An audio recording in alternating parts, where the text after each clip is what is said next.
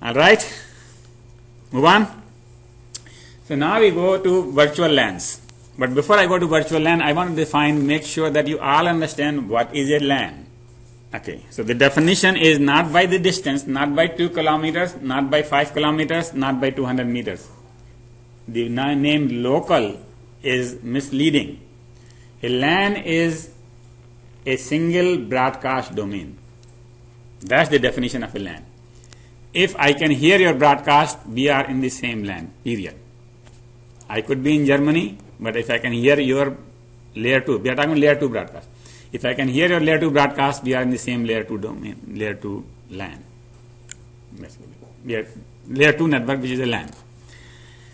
And in the IP terminology, we call it a subnet because the Ethernet broadcast cannot cross the subnet.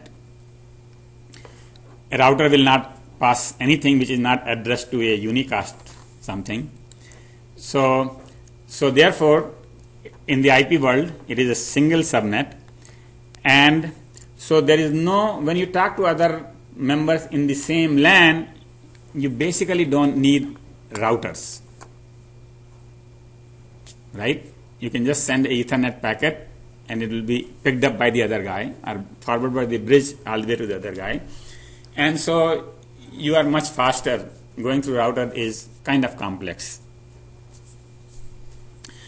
So, but if you go to other LAN, then you need the IP, you need the IP address, you need the router, and so on and so forth between the two LANs. So here you have a LAN 1, you have a LAN 2, you need a route. You have a router, that means this people will broadcast, but these people will not hear those broadcasts. Right? Here, these two people are on the same LAN because they are connected by a bridge. When somebody broadcasts here, they will be here. Broadcasts are forwarded by the bridge. What does bridge does not forward? There is something that bridge does not forward. There was another domain we had talked about in the last class. Hubs. What kind of domain they make? So the bridges don't forward a half packet or incomplete frame or anything like that. Alright? But hubs do. They don't wait. Hubs don't wait for the end of the frame. They just start sending the first bit in, first bit out. And so they can cause collisions, but in the bridges on one side and the people on the other side, they don't collide. So people can speak here happily on this thing and they can speak happily on this thing at the same time. They will not collide because only the full frames will be forwarded. But they can still have basically, but still this is one domain because it is broadcast domain. The broadcast packets will be fully sent from here to there. So there is one broadcast domain. By the way, you got to keep reading every day when I give you the reading assignment. So this was in the previous reading assignment. I think it was maybe, or maybe not, I don't remember. But this whole thing about the bridges and the switches and routers and hubs we discussed in the last class, and I have a reading list at the end. Maybe it is in this same module. But you got to keep up because we are going to use it one by one, and that's why the slides are in that order. Because once I tell you something, I need to use it next. So anyway, so a LAN is a single broadcast domain. Agreed? So far? Okay. So what if we have three departments: marketing, engineering, and manufacturing?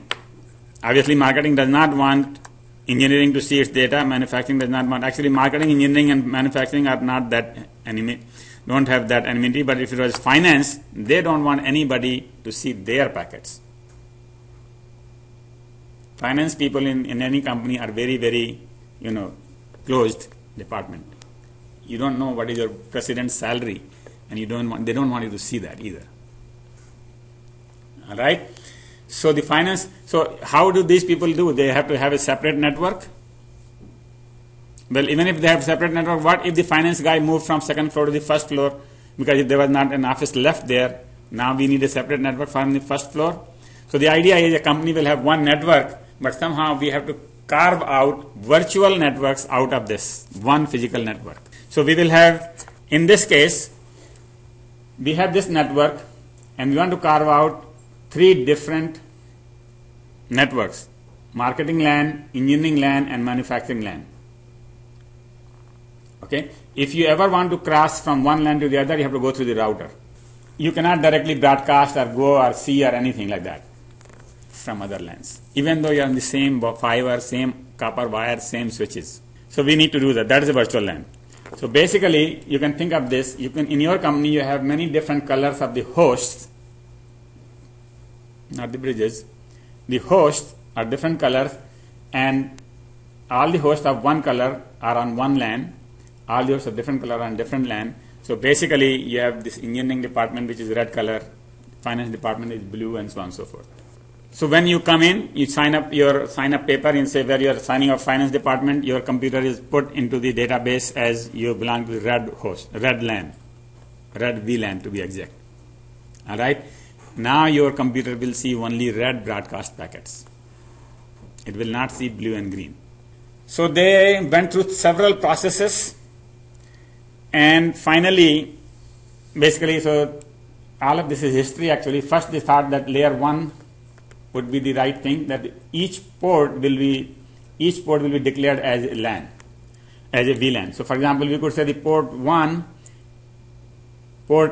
is in VLAN 1, port A2 is in VLAN 2, port A3 is in VLAN 1, port B1. So here's the thing. You have these switches, and we could just go port by port, and these are the end hosts, by the way. So these ports, we could say this is marketing, this is engineering, and so on and so forth. But this is too much work. Why too much work? Because somebody has to watch every day whether the marketing guy is moved or not, he is still there or not, right? It's just too much. So then they said, we will do MAC addresses. So we will note down your computer address and then write it down in a table someplace that this MAC address belongs to marketing department. And that went on for some time, but I think finally ended up with layer 3 VLANs. A layer 3 VLAN simply means that, when you go to get the IP address, when you go to the DHCP server or you static IP, whatever it is, basically whatever subnet you are in, you are given, that decides which VLAN you are in. So basically you say, well, I'm Raj Jain. Then they say, oh, you are in the educational department, something like that, as opposed to finance department. And so you get a subnet address, or you get an IP address in education subnet. In our case, we'll get a CSE subnet, and we won't be able to see any finance data, right? So basically, everybody who has this IP address, now here is where the Ethernet and the IP get mixed up in this case, is that if you don't have an IP address, you don't get a subnet, and then you don't get a VLAN, and then you can't do anything. But the idea is that is the easiest to manage for the people who are managing these networks. They can just manage it through their DHCP server through some rules. All right? But it is equally actually as good as this one here, second one, because what they're doing is in the DHCP server, they're looking at your MAC address and then giving you IP address. Right? So there is some table somewhere. Anyway, so what happens in the packets? How does the switches know who is in what LAN? So each packet now has something else in the packet. Actually we don't call it packet, by the way. We call it frame. So just to be exact, layer 2 things are frames. Layer 3 things are datagrams in IP world. Okay? And layer 4 things are something else. So every layer has a name for it. Okay? And so layer 2 is frame. In the OSI world, we would call it layer 2 PDU, protocol data unit, layer 2 protocol data unit, layer 3 protocol data unit. But in the IP world, we don't use layers actually in that sense. So basically, we have a name. Frames are for Ethernet. Datagrams are for IP. All right, so a frame, untagged frame. The original frame was like this: destination address, source address, type or length field, then the data field, and then the CRC. Now here, if the type was LLC, then you will see LLC header. And so this is the original frame. Now with 802.1q, we add 32 bits. The first 32 bit is the protocol type. So this is TPI. So this indicates what type of header is next. and this will say I have a VLAN header. So this is fixed for the VLAN type. Okay. There is a particular bit pattern which you can find in Wikipedia and other places. I didn't want to put it here because it's not relevant and you will unnecessarily kind of trying to remember what is the TPI for VLAN. So there is a TPI for VLAN. So this one says everything that follows is VLAN header. And then the real protocol type is here. So once you are finished with VLAN, then you say, what do I do with this frame? You look at the type and length field, and this says, oh, this is an IP packet. So the original type and length field is sent here. We put a new type length field, and that is VLAN. Now, so out of these 32, 16 bits are gone, right? We are left with the next 16. 3 bits are for priority. 1 bit is for CFI and DEI, and 12 bits are for VLAN ID, what VLAN number you are in. Now, what is CFI? In those days, there were something called token rings. We don't have token rings anymore, by the way. All right? In those days, there were token rings, and the token rings used a address numbering system which was slightly different than the Ethernets. The order was different. One might send out the first bit, the most significant bit first, the other might send out most least significant bit first, things like that. I don't remember exactly. So there is a canonical format which is for Ethernet standard format, which is 0. CFI is 0 means it is standard format. If it is 1 means it is token ring format, because there was a case also where you could have token ring bridged into Ethernet, because both of them are 802 frames. You might want to send them over Ethernet sometime. So CFI indicates whether this is canonical or not. Now there are no token rings, so we don't need CFI. So now it is used for DEI, drop eligibility indicator. That means this packet has a lower priority or high priority. If you get into trouble, throw this packet away. 0 means good, 1 means no good. All right, so that is 1 bit. Now we have 3 bit priority. So the priority means we have 8 priorities, 0 through 7, and 7 is high.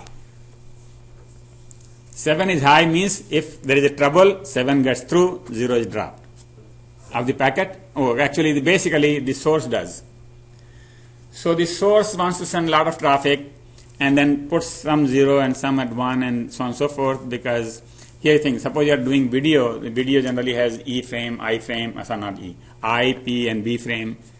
There are some frames which are a higher priority for you. You want to make sure that if there is a congestion, please don't throw away my I frames, throw away my B frames. So you mark them lower priority and higher priority.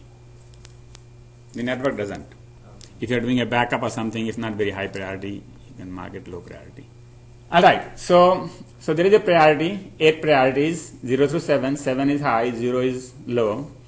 And so that is part of this VLAN. And this is the reason I had to put this part of the lecture in this module. I really didn't want to get into virtualization at this point, but I need priorities. Since I need priorities, I needed to explain this whole 802.1q. All right, we have a whole virtualization coming up in a later lecture. So anyway, so now that we have priorities, so now we understand that we have 8 priorities in Ethernet, and they are in this VLAN tag someplace, and so every packet carries this, and when a bridge sees this packet is coming from this VLAN ID, so whether it should go here or not, whether it should go there or not, and even the broadcast packets have the VLAN ID, so it can decide whether this broadcast should go on this side or not, whether this broadcast should. All the broadcasts are sent to everybody on the LAN, right? So that means all the broadcasts are sent to everybody on that VLAN. So the marketing people's broadcast will not be seen by the finance people. In fact, marketing people's packets will not be seen by the finance people either, the unicast as well. All the packets will have VLAN ID. So now the forwarding is done on the basis of 2 things, not 1 thing. Previously, it was done basis of the destination address. All the switches did was look at the destination address. They don't look at source address. They just look at the destination address, where are you going, and they say, okay, go through that door. Now they look at 2 things. What are the 2 things? VLAN ID is first thing. If you say I am VLAN ID and I want to go to the marketing department, they say, oh, sorry, that door is closed. You go to the router. and so you cannot go to certain destination on that VLAN. Your packet will be actually dropped. I mean, you won't get any message saying that it goes to the router. It will be just dropped, and so the destination not reachable kind of message you will get. All right. So those are two things. Now, moving on. So the next protocol is LLDP. Now, Ethernet has also many options and features and so on and so forth. So they needed a protocol to manage all this automatically. So you can ask a switch, do you implement RSTP? Do you do link aggregation? Do you do VLANs? Things like that, right? So how do you do it? There is a protocol for that, and that is called LLDP, Link Layer Discovery Protocol. So it is actually what they call neighbor discovery. What that means is that you can ask your neighbors, what can you do? What are your capabilities? Right? And that is what neighbor discovery is. First of all, finding that, yeah, there is a neighbor, and then second, finding out what they can do. Right? So that we do the right thing. So this is a neighbor discovery protocol by periodic advertisements. Every minute, an LLC frame is sent on every port to neighbor. What is LLC? Yeah, logical link control. It was said in the last class, I think. In the last class I talked about it, right? That 802.3 introduced logical link control. LLC frame is sent on every port to neighbors, and the LLDP frame contains information. It's just a very general frame. It can have any number of fields. Each field has a TLV. TLV means type, length, and value. So here is the LLDP frame. Destination address, source address, length of the, this is actually T/L. It should be type/length. Oh, basically length, because I am showing LLC. This is an LLC frame. So basically it will have a length field. In the LLC, it will have all that information, and which I am not shown here. But anyway, after LLC, you have TLV, TLV, TLV, TLV, as many TLVs as you want. So what is type, length, and value? Everybody understands what is TLV means? Is that when you submit something, you say, well, this is information is number 13, and its length is 2 bytes, and value is 15. Now, what is number 13? Everybody knows what is number 13 because there is a standard for that as to what type 1 is, what type 2 is, what type 3 is, what type 13 is. Every value comes with a length. Now, the question is, if you knew the type, then why do you need the length? It's type 13, right? But the answer is sometimes some fields are variable length. For example, my name is only 7 characters. Your name is 25 characters. So we need to put a length field. Type, length, and value. Type is what information it is. Length is what is the length of this information, and value of this information is B, right? So TLV encoding. So basically, so there are many types which have been standardized, and there are many types which are being standardized, and every time some new protocol comes up, a new type comes up. Okay? So here is my chassis ID, my port ID, time to live, port, a descriptor, who made me, what is my product name. So you could say, well, I am Cisco 2305, whatever number that is. And so basically this is useful because the other switch can use it, or the manager can use it for that information that, this is my inventory right now, and this is the capability. And system name, capabilities, MAC address, IP address, power by MDI. What is power by MDI? First of all, what is MDI? MDI is media dependent interface. So basically, the Ethernet originally did not carry power. If you connect two devices with Ethernet, both of them have to have power. But they noticed from USB carries power. Right? So in USB devices, you don't need power. You can just connect a device and it works because it's getting power from the computer. So they said this is really good. So now Ethernet provides power. So, but not every computer or not every Ethernet interface, particularly the ones which are old, provided. New ones do, but old ones don't. And you need a lot of power in some devices, so on and so forth. So there is a whole mixture. So anyway, so that is a capability that some switches have or some ports have, power by MDI. Okay, this is actually not so prevalent today still that anybody will depend upon that. So really every device that can be powered by Ethernet also has a power port. So because it is not prevalent right now. You haven't heard about it so far, I suppose. So obviously you know. But there are cameras Particularly security cameras nowadays have to be connected everywhere, and so they can connect to the Ethernet, and then they don't need power. As long as they have Ethernet, they're done. But your switch has to have power, and it has to supply power on the Ethernet port. All right, link aggregation, maximum frame size, everything else. By the way, maximum frame size went into the drain already, because if you had a 1518 byte frame and you added 4 byte, it became 1522. You guys at the end, hello?